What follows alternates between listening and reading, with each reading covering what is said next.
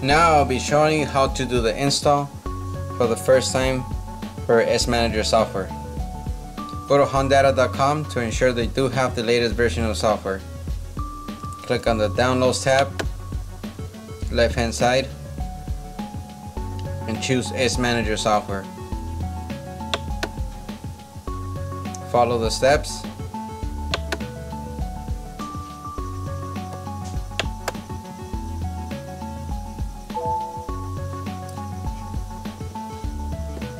Once Windows finishes doing the install, it'll automatically detect your Smanager software, and just follow the steps.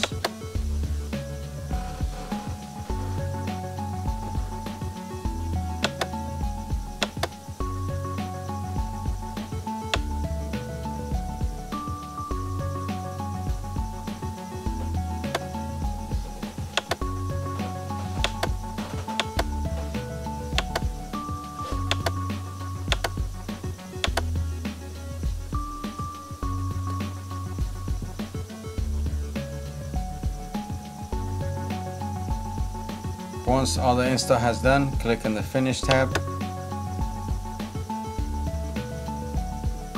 Your help file would open. Accept the license agreement.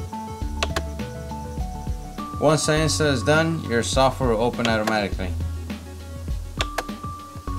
Next step is we're going to be doing the install drivers in order to register your S300.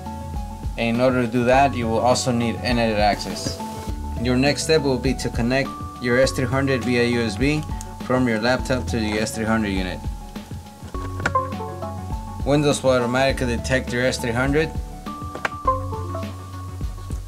To confirm that your drivers are installed, check the bottom left hand side of your screen. It should say drivers installed. Next, we're going to click on the S300 tab, followed by Register Owner. On your Register tab, you will need to fill out your name,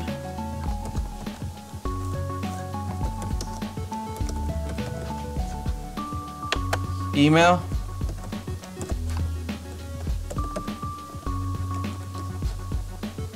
VIN number,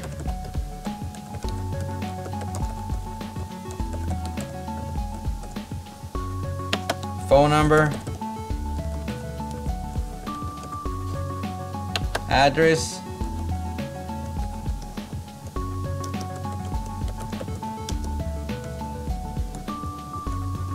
last step will be update S300 with owner details, followed by register S300 with Hondata. Keep in mind, all these steps will require for you to have internet access.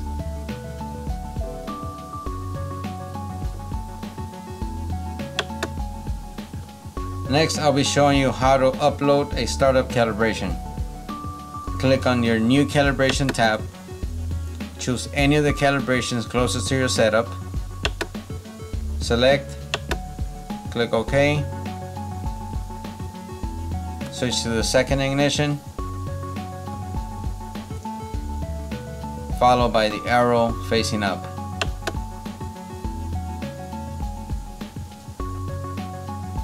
Once it's been uploaded, you may switch the ignition off and you may turn the vehicle on. If you wish to view any of the parameters from that calibration, you may click on the Parameters tab, top middle of your screen, and here is all the parameters for that calibration.